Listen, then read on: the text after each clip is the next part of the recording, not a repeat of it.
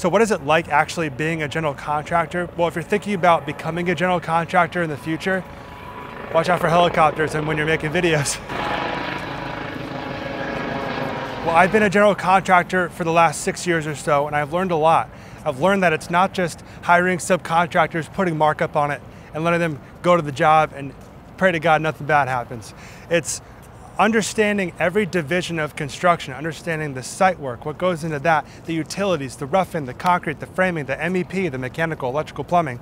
And not just saying, yeah, I understand it, it's saying, no, what about the mechanical systems, the inner workings and the supplies and the returns, the CFMs, the specific types of duct work, the makeup air, the fresh air returns, everything that goes into, that's just HVAC, and it goes so deep. And plumbing goes so deep, and electrical goes so deep, the knowledge behind all of these different trades, and that's what you are, is you're the general contractor. So you need to understand the entire project and put the whole package together for the client. So it's client, you as a general contractor, then all of your subcontractors that are working underneath you. Now, the aspect of this is you also, as the general contractor, more than likely would be the business owner. There's a difference between, say, just a business owner as an electrical contractor or a business owner as an HVAC contractor, because you're also running the business, so you're doing your 941s and your 944s and your RT6s and the payments and all kinds of stuff and paying payroll and doing everything that the business owner needs to take care of. But you're also understanding and knowing about the electrical contractor stuff or the HVAC contractor stuff. But as the general contractor, you need to understand it all.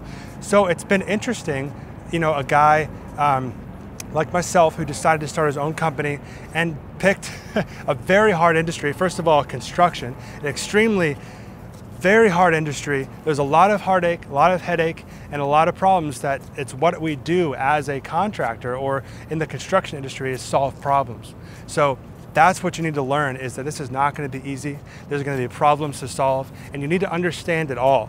Now, I wouldn't say for you to get started, don't do any steps forward until you understand everything, because that's impossible. You can't understand more and more about your job until you actually start working in the field. The first thing you need to do is gain experience. So a lot of people, you guys come to me like on Instagram and you DM me and you're like, what do? I want to be a general contractor. I have no experience. First thing I say, please get experience. They're probably, you know, nailing some pylons into the ground right now on this site. Long story short, reach out to me if you have any questions. Check out jesseLaneConsulting.com, which is a new website I just built. You can schedule a phone call with me. You can watch a couple of videos. I'm gonna be updating it as things progress. There's like an estimating template spreadsheet on there. But anyway, like this video, ask any question that you like. There's a lot more coming up.